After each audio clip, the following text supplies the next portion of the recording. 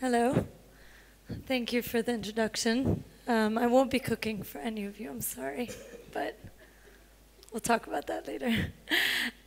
So most of you don't know me, so I figured the best way to introduce myself would be to share a very embarrassing picture.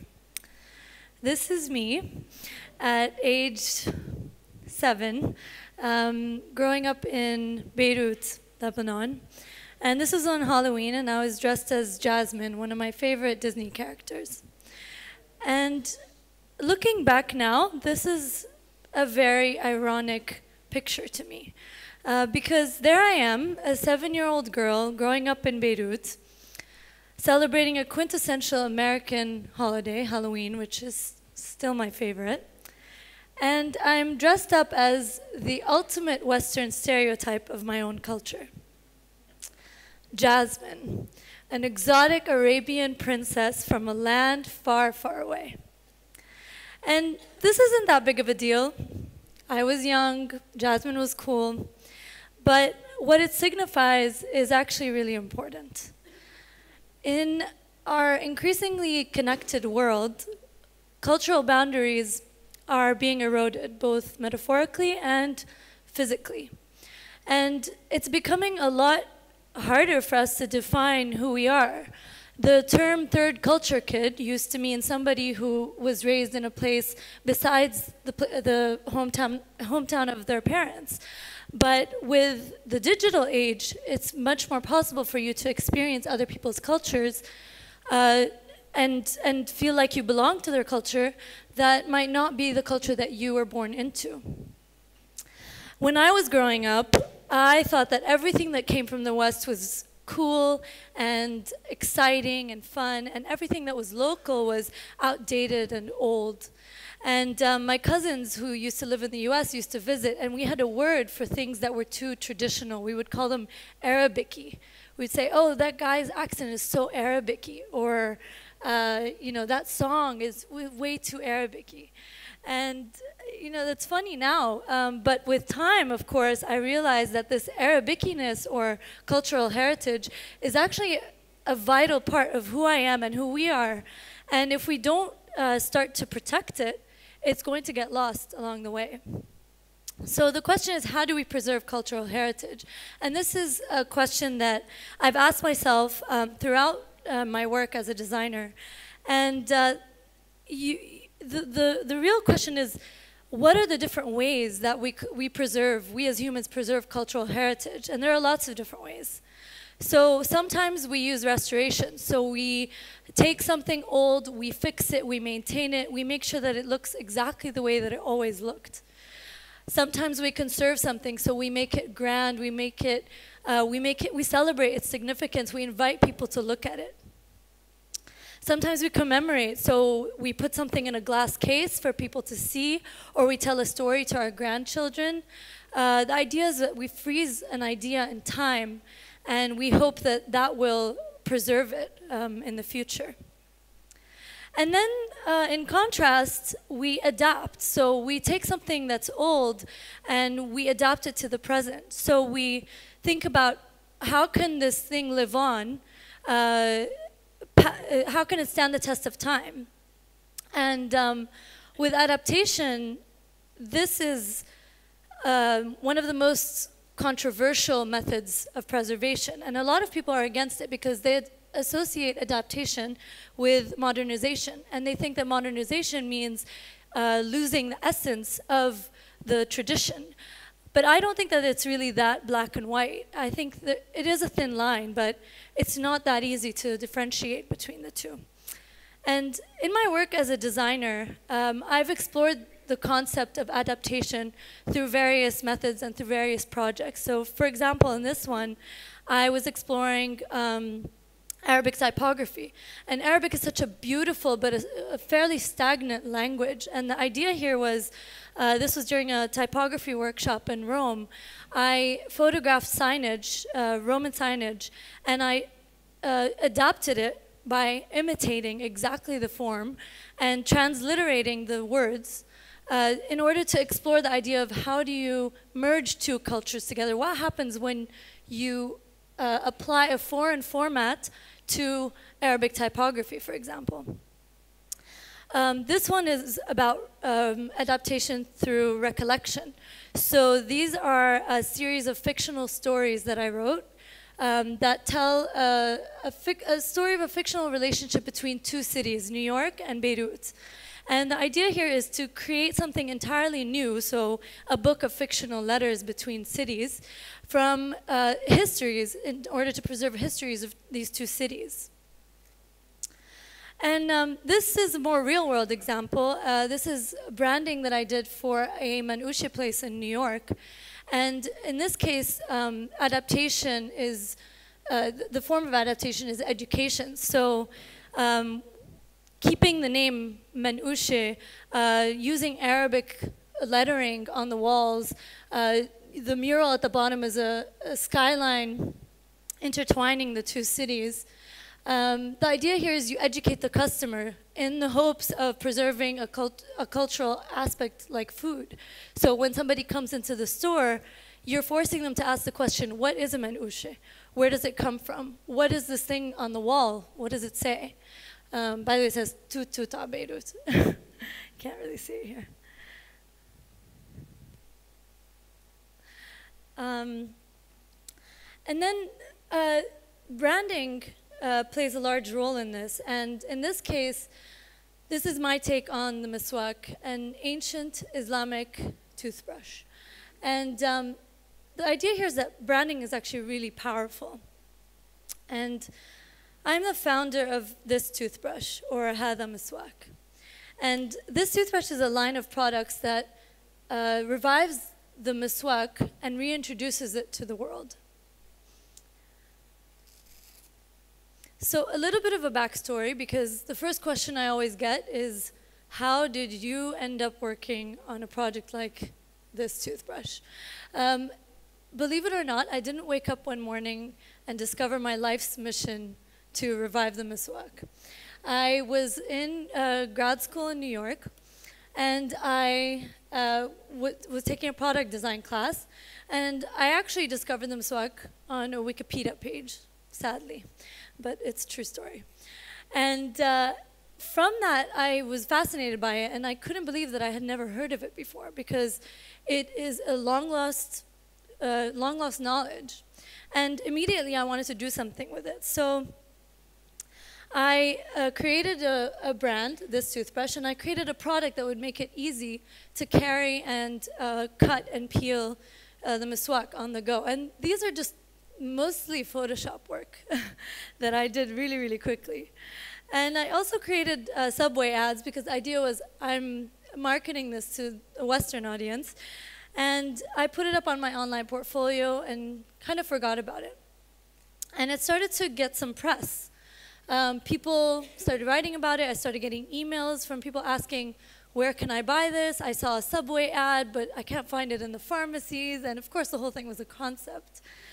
So after I graduated, I was still receiving these emails. And I said, OK, I guess people want this thing. And I created a crowdfunding campaign to raise money for production. And thankfully, it was successful. And so this started to move from being a project, a sketch, into a real business. And throughout my journey, I've learned a lot about how different elements of a brand can come together to revive something, a piece of cultural heritage. So the 4 elements that I want to focus on today are story, aesthetic, function, and reach. So the first one is story, and the story of a brand is really important in communicating your message to your audience. This toothbrush focuses on 2 stories, although the miswak has many, many stories to tell. It focuses on 2 stories. So the challenge here was, how do you create one brand with 2 stories and 2 languages? As you all might know, the miswak is an Islamic tradition. It's considered sunnah in Islam. And a lot of people associate the miswak with something very old and that might not fit into their modern everyday lives. I've spoken to a lot of people who say, oh yeah, my grandfather used to use that, or yeah, I used to see that when I was a little kid. Where did you even find that? And so the biggest challenge here was changing the perception of the miswak through language, through visuals, through storytelling. So for example, using taglines like قديمك نديمك or مسواك يليق بمستواك.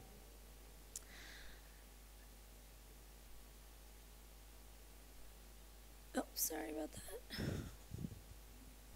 Okay, we'll skip that one. The second story is the miswak as a natural product. So a lot of people who use the miswak don't actually know the scientific side of it. And there are a lot of medicinal benefits to the miswak. So in this case, we're using language and science and facts to communicate a different story, which is that the miswak is a natural toothbrush. It's good for you, it's good for the environment, it's good for your wallet. Next is aesthetic. So the first time somebody told me, Leen, your product looks like an Apple product, I panicked a little bit, and then I looked at it and said, yeah, it does. It absolutely does. And this isn't surprising. Being part of the Apple generation, we're all inevitably influenced by this aesthetic.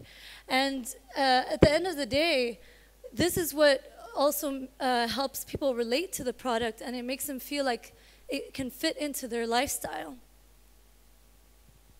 Of course, there were design elements that were incorporated that are specific to the culture and the language, and I'll talk about this in a little bit. And this toothbrush isn't just about pretty visuals and language. It's also about function. And the cutter case, which you've seen photos of, which is the first product that we're launching, is it's a problem solver. So it has 4 main functions, and it really helps you use the miswak and carry the miswak around with you and cut it and peel it. And a lot of problems that people have on a daily basis, and the reason that they don't use it as often as they'd like to. And when I first started using miswak, I realized that it's for such a portable object that doesn't need water or toothpaste, there wasn't really a good way to do this. So the cutter case is designed to do all of these things. And when you create value for somebody, and when you create value for a customer, they immediately relate to your brand, and they immediately are encouraged to either try it out for the first time or use it to solve the problem that they're having. So it's solving a need.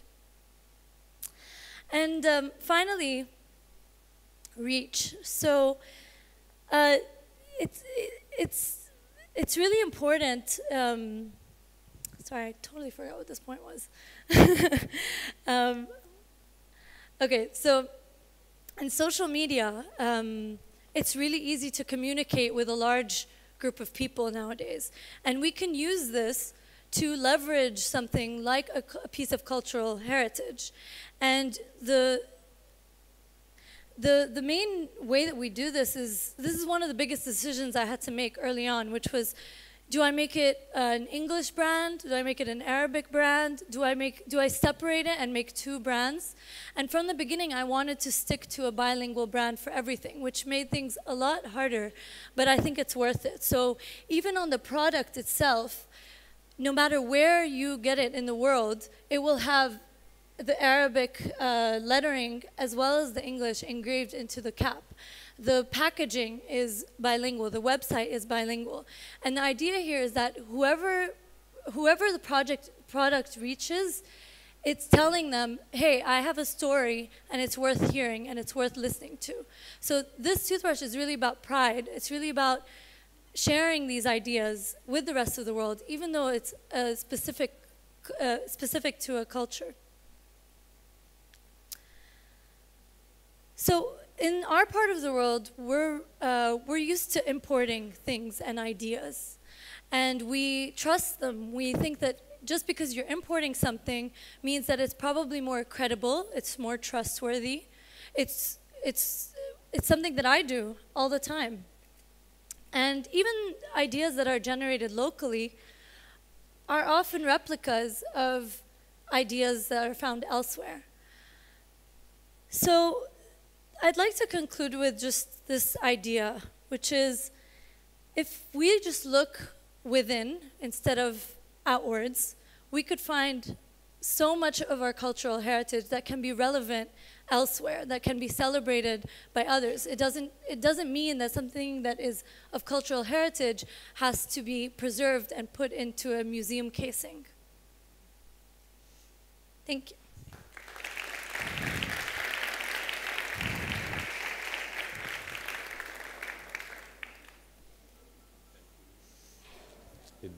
Any questions? أي أسئلة?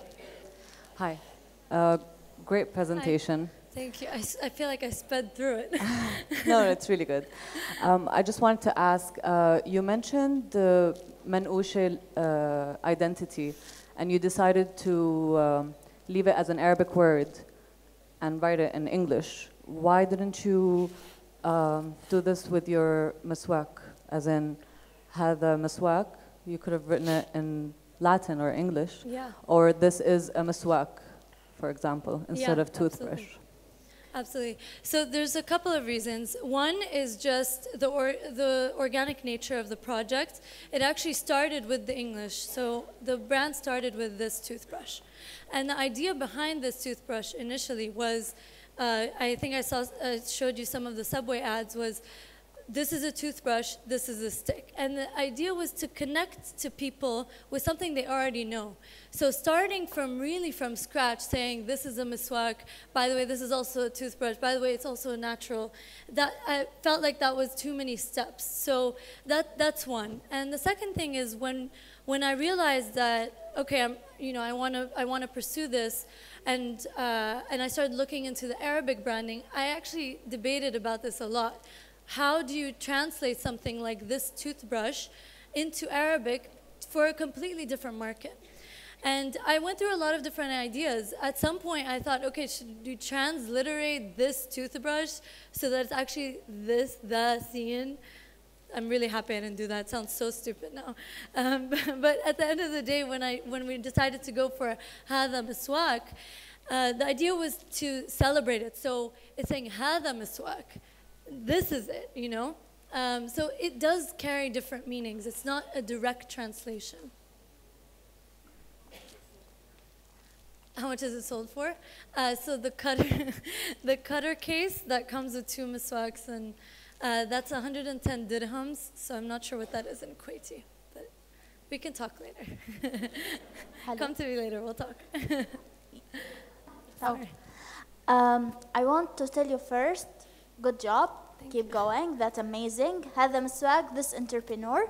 I just need to ask you something. When you market, let's say Manouche or مسواك or any other product, there is different markets between Arab words and foreigners. So how can I say?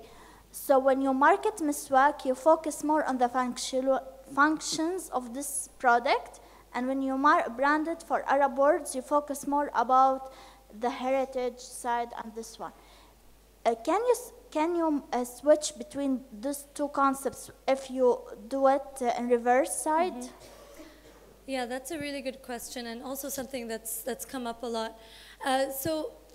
From the beginning, it's always been very important to me not to separate the two. So it's always been very important not to have those two stories that I talked about, those are always intertwined. So even when you're talking about the miswak as it's from its natural form, its scientific form, there's always the origin aspect.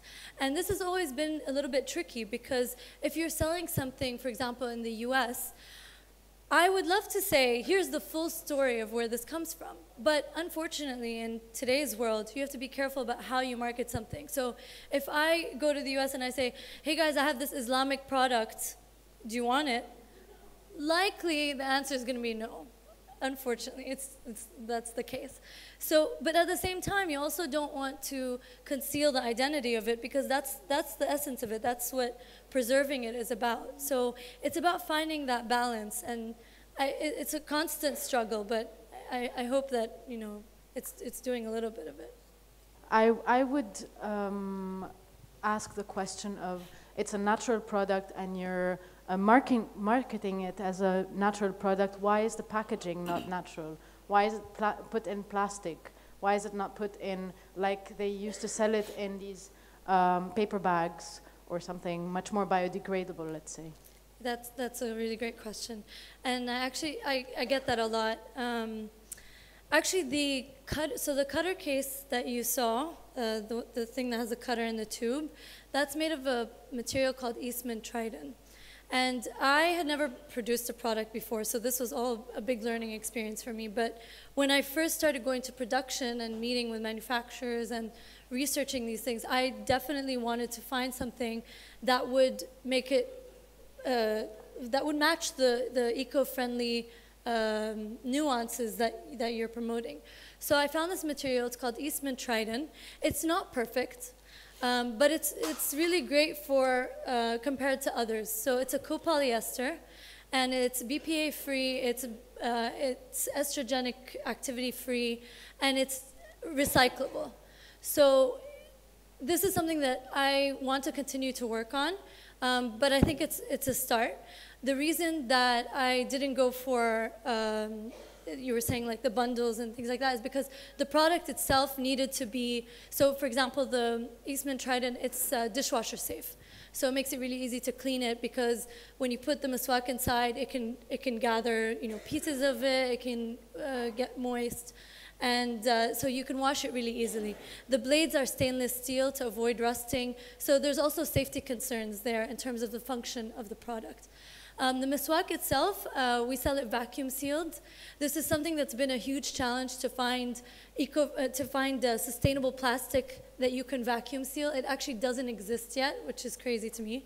There are a couple of companies working on it, but that's the one. That's actually, that annoys me more than the cutter, because the cutter you buy once, and the packaging of the cutter is recyclable. It's all made of paper. But the vacuum sealing, that's the part that I'm working on, because... One more. Yeah.